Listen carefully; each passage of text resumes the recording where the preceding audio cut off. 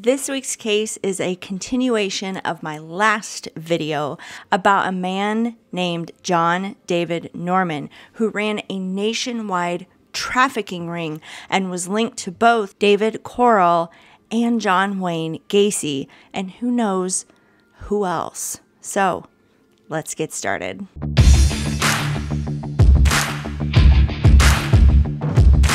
Hello everyone, my name is Brandy, and it is time for another true crime case, mystery, or paranormal story with one or more of my fabulous felines. If you are a returning subscriber, welcome back, my feline friends, and a big shout out to my feline fans for helping support this channel. Now, I had a merch update last video, but I just wanted to show you that I am wearing my feline festive sweater starring Freddie as the model, and I love it because it's really soft, so it's one of my favorite things.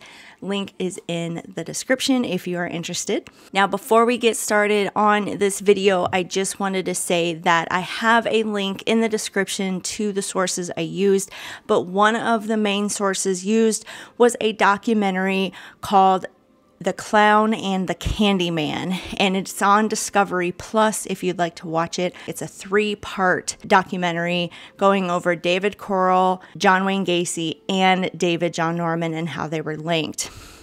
So it's pretty mind-blowing. Now, again, content warning. This video is about children being hurt and or killed. So again, I'm not going to go into huge detail, but if this is something that is triggering to you, you might want to skip this video. Okay, if you're still here, let's get to it. So John David Norman was born October 13th, 1927 in Oklahoma. There isn't much known about John's early life. In 1943, John moved to Houston with his family at the age of 16. He worked as a radio engineer and planned on going to college like most teenagers. Although it's not known if John developed an attraction for young boys during his teenage years or shortly after, however, John would go on to become one of the most prolific pedophiles in the United States. So John's earliest crimes on record, that is, took place in 1954 when he was 27 years old, and again in 1956 when he was arrested for sexual assault. But there isn't any record if he got convicted or not of these crimes. His first documented conviction was in 1960 when he was 33 years old. So again, he was convicted of sexual assault. In 1963, he was convicted of another sexual assault in California. Now, these first documented convictions and, charges, we know they were on males, but we don't know if they were on young men, like kids or under 18, or if they were on just, men in general. In any case, he started having a record in his late 20s, early 30s of this going on. So in 1970, he was convicted of sending obscene literature through the mail. And this was kind of his, first test on what he would end up doing later in life. He did get a 15-month prison sentence, and he served it at the McNeil Island Federal Penitentiary. So John got out of prison in 1971-ish. I think he did serve his full term, and you'll see this is probably the only time he served his full term, and he moved to Dallas, Texas. Now that's when John first started up his trafficking prostitution ring. He called it the Odyssey Foundation. And it was specifically for men to procure young boys, preferably those under 18. The Odyssey Foundation's goal was to attract young boys from, bus stations, those that were runaways, those from broken homes, or those known to, maybe be attracted to other men. And then they were brought into this foundation and they were trafficked to pedophiles. The men that paid for a boy, they were called sponsors. The boys that were trafficked were called fellows. Now, the fellows were photographed and their booklets were made. So a potential sponsor could just pick out a boy like they were ordering off of a menu. It's very disturbing. They would then contact John, and John would make the arrangements. Now, these boys would be trafficked to their sponsors across the country. They would stay 1 to 3 nights with a sponsor before they were shipped off to the next sponsor. Now, this was a very sophisticated ring for this time. For the early 1970s, they had to get payment. They had to determine nights of stay, scheduling. They had to transport the child, across the U.S. And they were doing this all without the use of a computer. Now, keep in mind that this was going on the same year that David Corll from my last video was committing terrible crimes in Houston, Texas. The Odyssey Foundation went for about 2 years, and in August of 1973, the same month that Dean Corll was shot by his accomplice, Wayne, a tip came into authorities about John's little foundation. Now, authorities raided John's apartment in Dallas. There they found John sitting with 2 underage boys at his kitchen table, and they were going over tons of documentation, notebooks, cards, all this stuff. Now, John kept all of his records on index cards and in notebooks. It was, again, before a computer, so this was his database. The records listed the names and information of many underage boys from age 12 to 20 that were, fellows, and along with their photographs and the booklets that they were in. John also had index cards listing the names of 50,000 to 100,000 clients, sponsors, located in 35 states in the U.S. These index cards on the sponsors listed their address, contact information, and what sort of boys they prefer.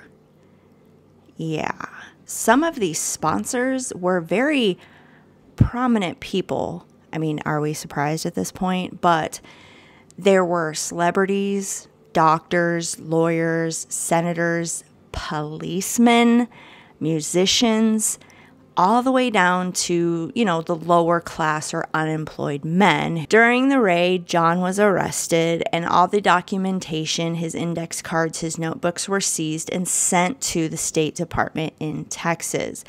The State Department stated later on that they had destroyed the index cards after determining them to be not relevant to any fraud case concerning a passport. Does that have any relevance on a trafficking ring? I mean, I guess it could if they were sending boys out of the U.S., but however, in my opinion, I do not think that the documentation was destroyed, but you'll see what I mean as we continue down the story.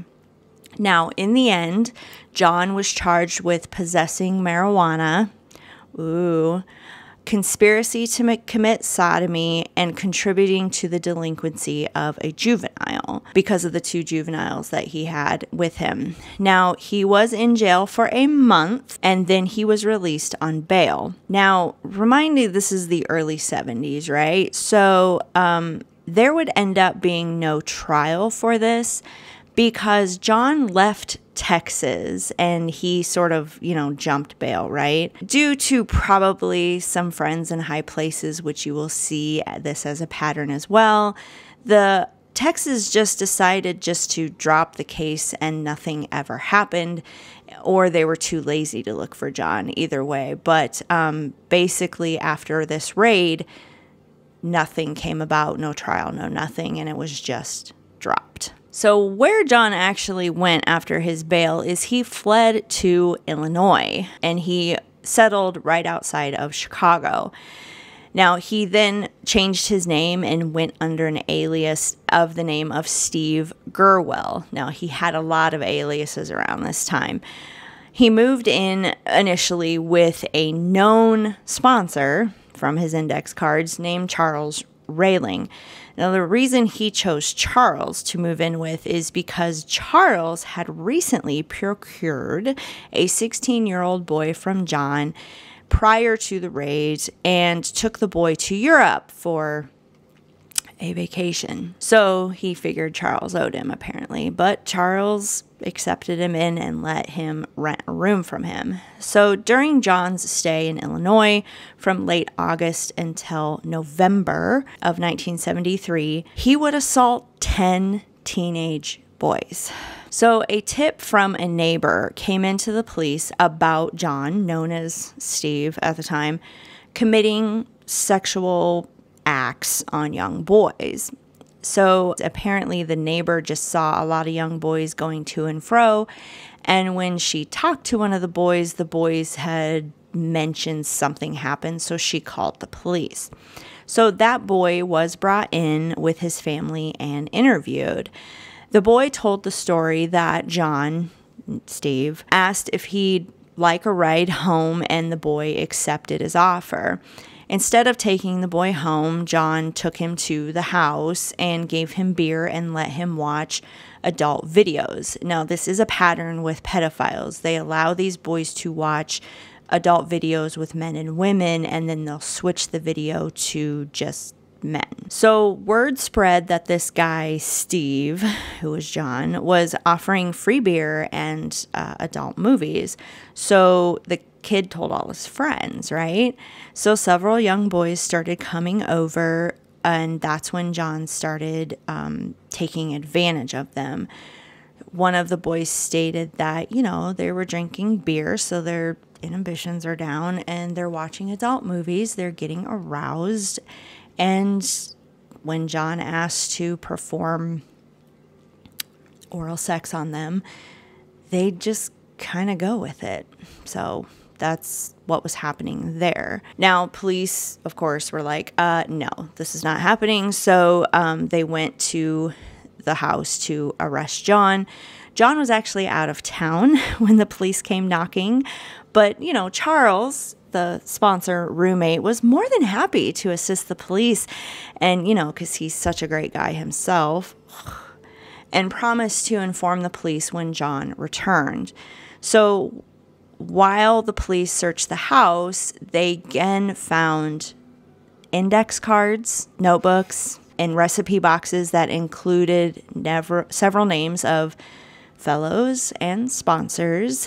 And, again, this filing system that was supposedly destroyed. Now, although I could see him rebuilding his filing system, it is his source of money at this point, right? The guy never had a job. But it's amazing how he could have all this information rebuilt in a minimal amount of time. We're talking, he got raided in August of 1973. They busted him in November, again, in 1973 in Illinois. So August, September, October, 4 months, he has this rebuilt by memory. No internet, no dark web, no social media, but, you make your own opinions on this. That's just my opinion. Anyway, John had returned from his trip and was immediately arrested, and he was charged with 5 counts of indecent liberties with a child and 8 counts of contributing to delinquency of a minor by giving them beer and letting them watch adult movies. The index cards and information, again, was turned over to the Chicago police this time, but the cards, again, disappeared. No one knew what happened to them. In that documentary that I mentioned, the clown and the candy man, the lead investigators that, had this case, they say on the documentary, they're like, I have no idea where they're at. They're gone. They were just gone. Knowing the people on the index cards, come on, John had some friends in high places, right? So John spent 3 years in jail waiting for this trial in Chicago, and while in jail, he started a newsletter. From the jail, John created these newsletters using the jail's own printing press, and he was introducing what he called the Delta Project. Now, the project, according to the newsletter and to what he was telling jail staff, was aimed to provide educational, travel, and self-development opportunities for qualified young men of character and integrity. And you can sponsor one of these boys for a fee.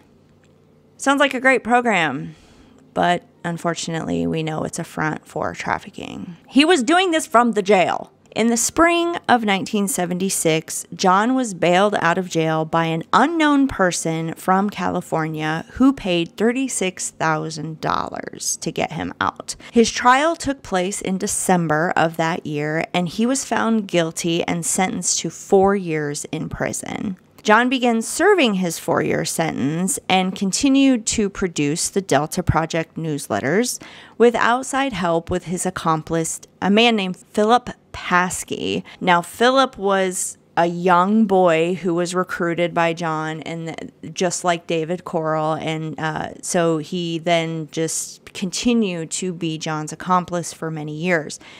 So again, this tells me that if they're sending out these newsletters to probably the same people, that means that John's index card filing system had made its way into the hands of his accomplice, Philip, so the newsletters could be sent out. Because again, rebuilding a list like this, especially with John in jail, by May of 1977, there were 5,000 subscribers to the newsletter, and they were grossing $300,000. So in today's money, that's $1.5 million. Okay, so I'm trying to go in chronological order here because there's a lot of things, because there's a lot of stories that kind of shoot off from this main story. So I will do my best to keep you up to speed, but let's briefly kind of step back a year and talk about an investigation that took place in 1976. So what happened then is, by chance, a conveyor belt at the photo print lab had broken down, and it had broken down at the right time. When they were clearing the photos off of the conveyor belt, they found several pictures of 2 men having sex with a pretty young boy. Police were called, and an investigation turned out that the 2 men were Boy Scout leaders of Troop 137 in New Orleans, Louisiana. These 2 Boy Scout leaders were named Richard Halverson and Raymond Woodall. They had set up Boy Scout Troop 137 as a front for trafficking young boys. They would specifically recruit boys that were runaways or from broken homes, and then give the boys gifts such as guitars and even motorcycles to go with these sponsors and, continue to be trafficked and keep their mouth shut, right? So they, the 2 Boy Scout leaders, had index files on boys and the file cabinets full of sponsors. Sound familiar? So Raymond Woodall was found in John David Norman's address book as a contact. He wasn't a sponsor, he was a contact, which is different but probably the same, let's be real, right? And apparently Woodall and Halverson was in contact with John, saw what he was doing, and they were like, well, we can do it too under this front of a Boy Scout troop. So again, going through the index cards in the filing system, there were very prominent and rich people listed as sponsors, and Woodall would admit that many of their frequent sponsors were politicians and millionaires. So the investigation started opening up a spider web of links that spanned across, again, 34 states. And it was, again, part of this bigger trafficking ring that John David Norman ran. So here's some examples of how far and wide this went. So in Tennessee, they found a boys' home, which a boys' home is like a shelter, that was a front for making child porn and trafficking as well. This reverend, reverend that ran the home would show the boys adult films, give them alcohol, and then encourage them to have group sex with each other, and then he would film it, and then he would sell these videos, right? The reverend would also allow sponsors to come to the shelter and to spend time with the boys. There were more than 270 sponsors the reverend had on file, and several names of men who just bought pictures and videos. And one man paid $4,000 for one of the videos of, the group of boys together. So that's just how much money somebody was willing to pay for that type of stuff. It's disgusting. Anyway, sorry. I had a little bit of trouble when I was researching this, and I had to take breaks because I would get so mad about this. But in case you're not mad enough, this boys' home, this shelter, was created using state and county taxpayer dollars. So there was very little startup funds that somebody had to put up because the tax, why wouldn't you want a boys' home, right? But unfortunately, it was created specifically as a front.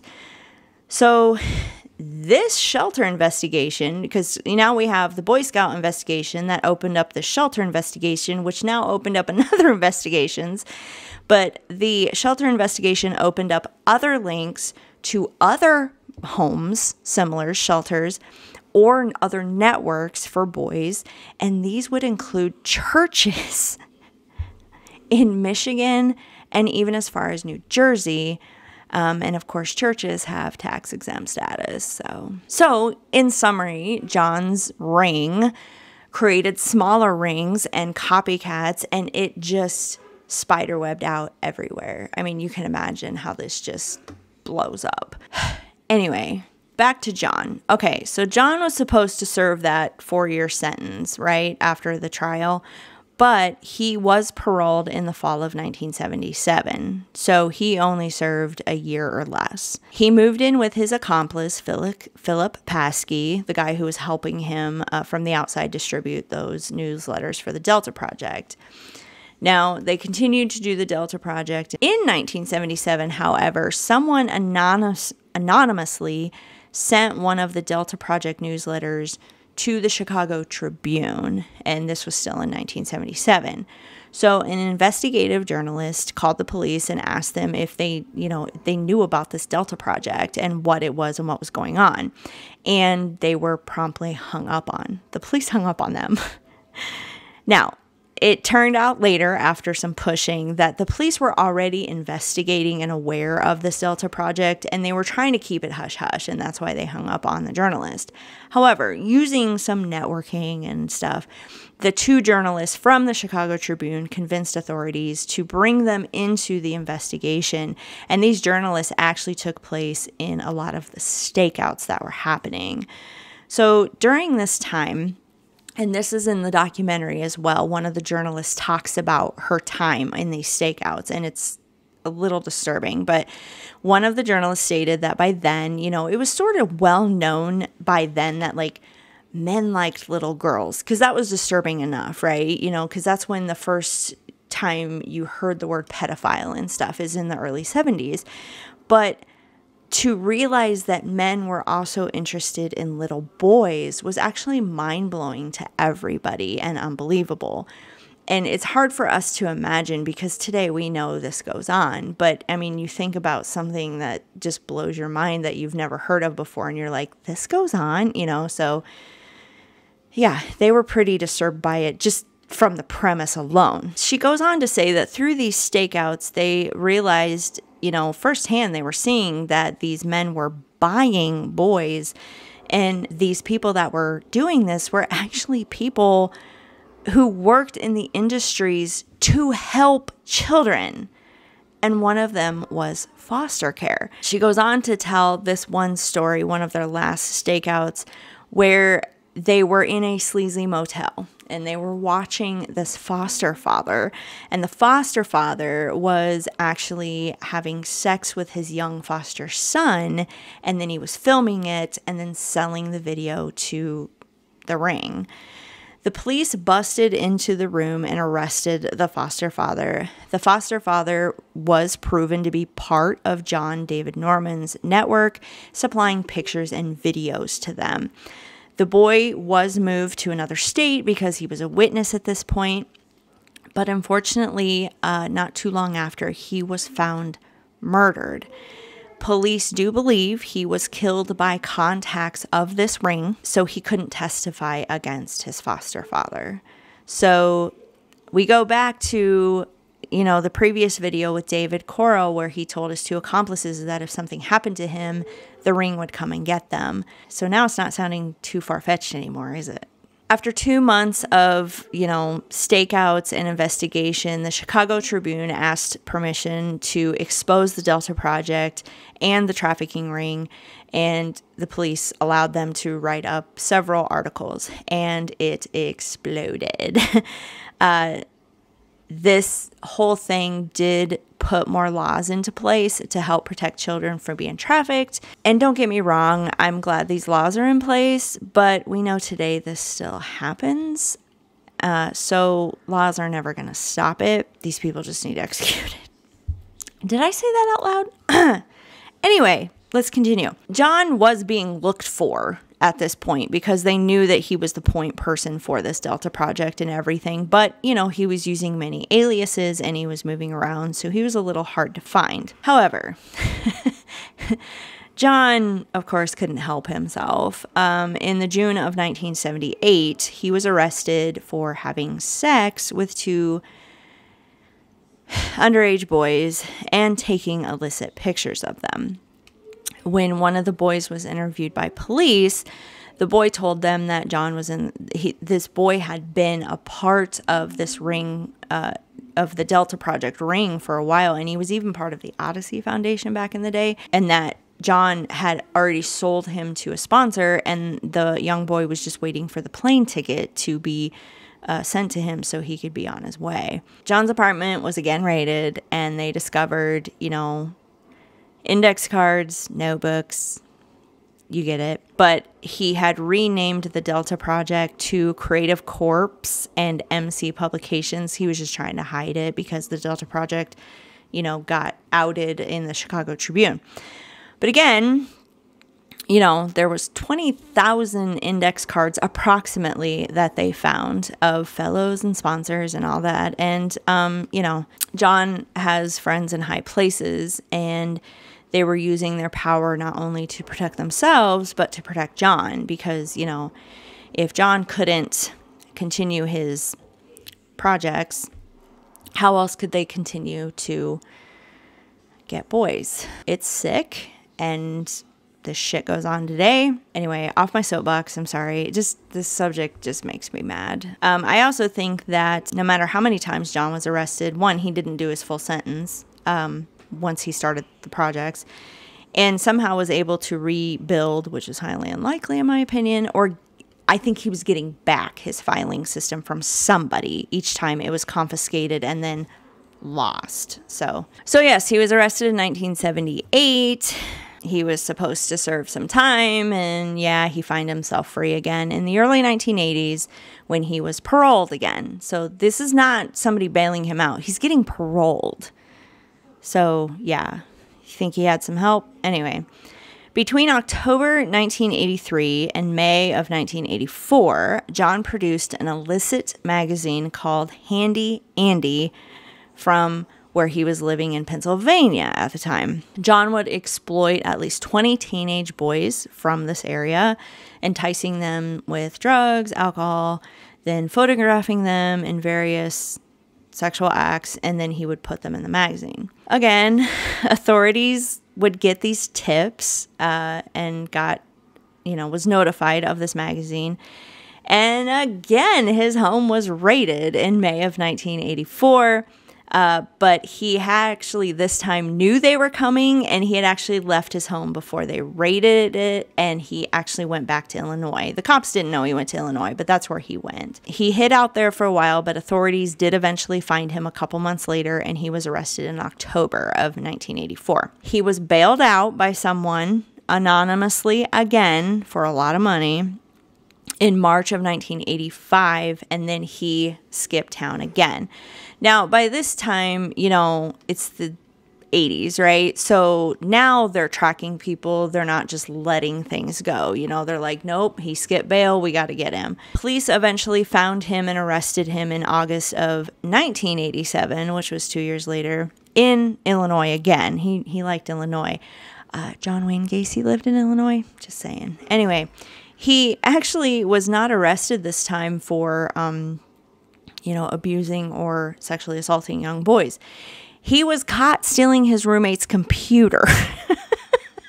He stole his roommate's computer and equipment, and his roommate called the cops on him. Basically, John David Norman was trying to make his filing system digital so it would be easier to keep, I guess. But then he was extradited back to Pennsylvania, and he was sentenced up to 3 years for the Handy Andy magazine. I say up to because they give a range from 18 months to 36 months. That's what his sentence was. But do you want to guess how much time he served? Well, it was less than 18 months. We know he was out of prison by 1988. Well, how do we know that? Well, he was in Colorado in 1988, where he molested a child. But he ran from Colorado and he hid out in California. Then in California, he was arrested in 1998, so 10 years later, for distributing child pornography, but was released from prison by 1999. See the pattern, guys? See the pattern? Okay. So obviously we know he most likely sexually assaulted and molested boys during his 10-year hiding out in California, but for whatever reason, he wasn't caught until 1998. So during his parole hearing, I hate this, guys, but during his parole hearing to see if he was going to get released in 1998, which they released him, by the way, just reminding you that, John made a comment that he felt he had done no wrong in his entire life because any sexual contact that he's had with what he calls partners, not young boys, it was all consensual. Just for the record, all pedophiles say this. They, choose not to tell you, well, I applied them with alcohol, drugs, or, whatever. Children can't consent, you assholes. Even after that comment, they did parole John. However, this time, when he was released, the state declared him a sexually violent predator, and he was to be detained indefinitely at the California State Hospital. Woo, finally something, right? Of course, he was eventually released from the state hospital, and it doesn't really say how long I want to say it was a couple years, but he was released from the state hospital, and he was sent to live in Boulevard, California, where he was put under super, super strict conditions. Well, guess what? John violated those conditions in February of 2009. Now, if you want to ask me, I think he violated those conditions way before then, but again, just wasn't caught. He was caught in February 2009 when he gave a note with his contact information to a 19-year-old grocery bagger at the grocery store. And of course, the bagger knew who he was and was like, oh no. Now, John would say that he felt this was okay, that he wasn't breaking his conditions because the young man was 19 and not underage. Why wasn't he just castrated at this point? Anyway, it was against the conditions set for his release, so he was ordered back to the state hospital, and he finally died in 2011. He was 83 years old. This is the perfect example of someone who won't stop, can't stop, and children will be hurt if he's not locked up permanently or dead. So ends the life of John David Norman. Tear, not really. Now, let's talk about the connections between David Corll, John David Norman, and John Wayne Gacy. If we go back to the August of 1973 when John's apartment was first raided, that raid was actually a result of an anonymous tip, right? Well, later it was found out that the person who called in this anonymous tip was a young boy, a fellow, that was involved in the Odyssey program at the time. The boy was told by John that he would be traveling to Houston to see his next sponsor. David Coro lived in Houston. The boy was scared and didn't want to go to Houston, so he called in the tip to authorities so he didn't have to go. Was the sponsor Dean Coro? Did the boy not know who the sponsor was and he just didn't want to go because he was afraid it was Dean? Did he just have a bad feeling? Did he know about the disappearances in Houston and that's what scared him? Like, if he was a boy that was in the program for a while, why would he all of a sudden be scared to go to Houston? It isn't certain, but something to think about. Also, in the last video, we talked about a raid in 1975 where 11 of Dean's victims, the boys were found in pictures in this raid. So obviously Dean had to be doing something because, like I said in the last video, and I'll repeat it here, is I think it's a very big coincidence that these 11 victims would have their pictures taken by a completely different set of pedos and then end up being killed by Dean, unless it was all connected somehow. You know, it's not out of the realm, but I do find it a stretch being 11. You know, if it was just 1 or 2 pictures, okay, fine. You know, it was just kind of those boys were in the pedo's purview because of their home life or whatever. But 11 victims? I just feel it's too much to be a coincidence. But if Dean took those pictures, he turned them in for money, and that would explain where Dean's money was coming from. You can view the old video and I go into that. But now let's talk about John Wayne Gacy. Now this one is easy. He admitted right away that he knew John David Norman. Now I think many of you know who John Wayne Gacy is, also known as Pogo the Clown. But he, on record, has 33 victims that were boys and young men that he killed. I didn't do a video on him, but he is a well-known serial killer also.